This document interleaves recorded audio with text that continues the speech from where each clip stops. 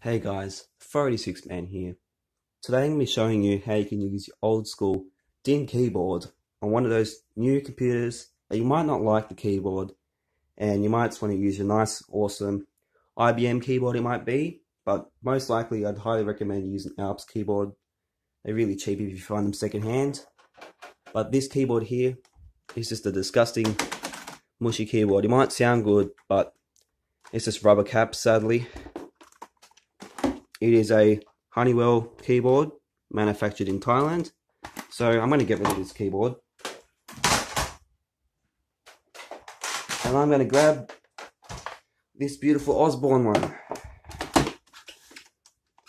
It's a bit dusty, but should do the job. Now this Osborne keyboard is manufactured in Australia here. And it also uses a DIN connector. So what you're going to do first, see how there's a little notch in the middle here? You're going to align it with the arrow and should go in, but ta-da! Now it's his PS2 keyboard. So now I'm going to get my PC and connect it into the back. This should be very simple with just one converter. And I'm going to go show it to you now. Now here is my desktop computer. It has a keyboard and mouse PS2 port, 2 USB 3.0s and all the other ports here, but we're going to be focusing on these two, mainly the keyboard one though. So here's the keyboard plug which you would use for a PS2 keyboard, and here is a PS2 mouse.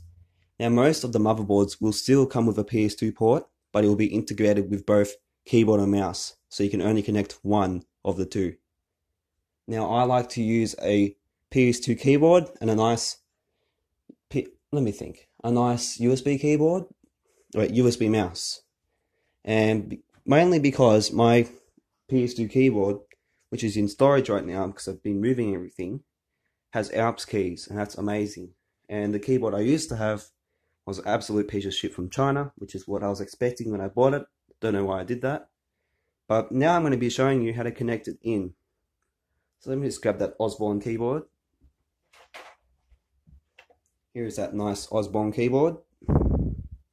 Very nice, clicky feel. See, it has Osborne right there. Oh, I was wrong, it was made in Taiwan, but better than Thailand. So it's got the 2 feet still here, amazingly. So yeah, it's a nice keyboard. So I'm going to put it down here for now. And here is a converter which I showed you earlier. And we're going to be plugging that into the ports. Now, if you can see, let's wait for my camera to focus, jeez.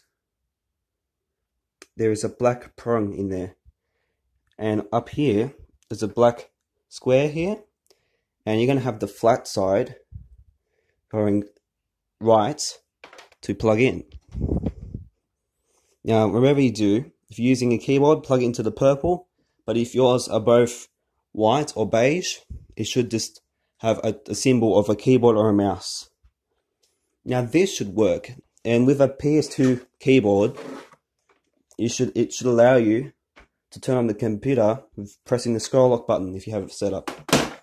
Now this computer here runs Windows 10, and it will still work with this computer, so it doesn't matter what operating system you have, it's just the converters you use.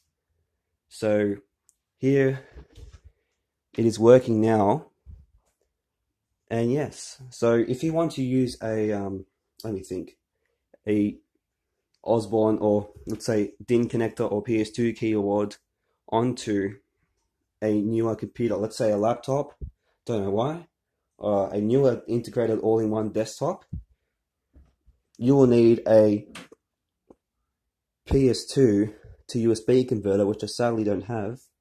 But it looks similar to this.